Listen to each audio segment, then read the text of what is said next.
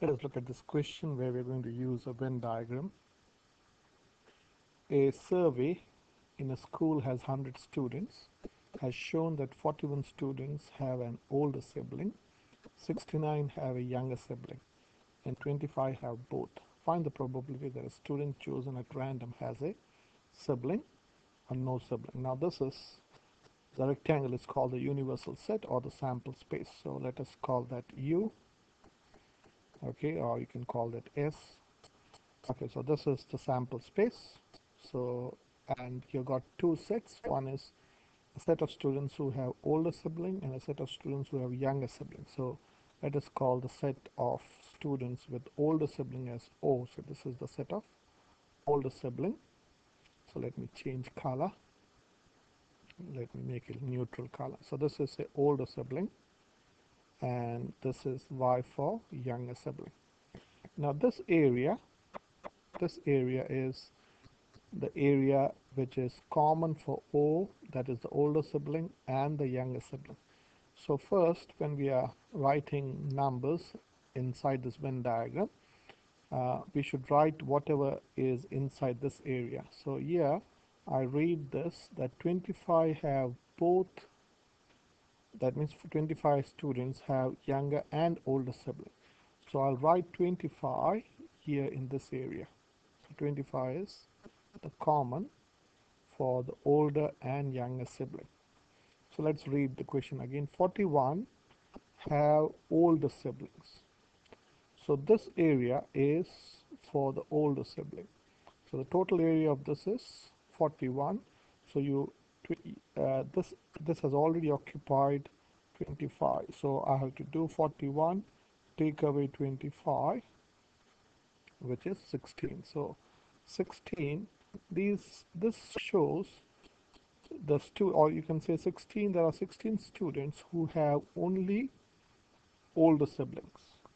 Okay, these are the 16 students who have only the older siblings.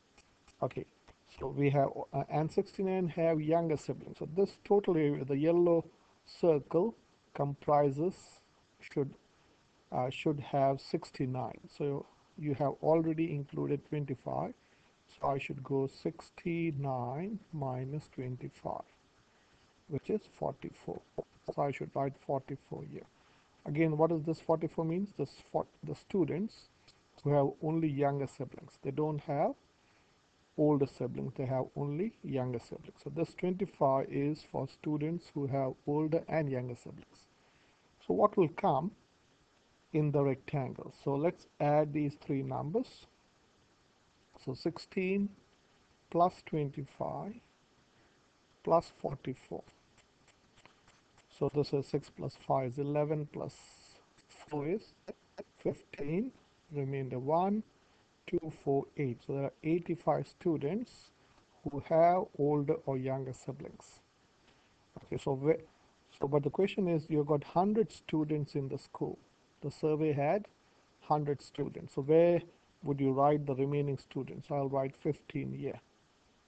So these 15 students are the students who do not have siblings. So let's answer the question now. What's the question? What's the probability that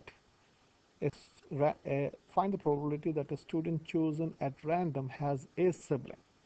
So this is this is the area of a student, or these are the students who have siblings. So here they're asking you what is P of O union Y, which is of course you have to add these numbers, but to talk about this rule, P of O union Y, that means this total area, is P of O plus P of Y minus P of O intersection Y. So this area is called O intersection Y. So this area is O intersection Y. So this is equal to, so probability of O is, you don't need to do all the steps, but just to explain this rule, I'm doing this. So this is probability of O is 41 out of 100. 41 out of 100 plus probability of Y, that is a student having younger sibling, is 69 out of 100. So when you're doing 41 over 100 plus 69 over 100, you're adding this twice. So that you take away this area once, that is 25 over 100, which is 41 41 plus 69. So let me do 41 plus 69 is 1, this is 100, so it's 110. Okay, minus 25, which is, this is 5, so this is 85 out of 100. Okay, or this is nothing but 0.85. Now this I did only to show you this rule, but if you don't want to do this rule, it's basically what you're doing is you add these three numbers. So yeah, let me delete this.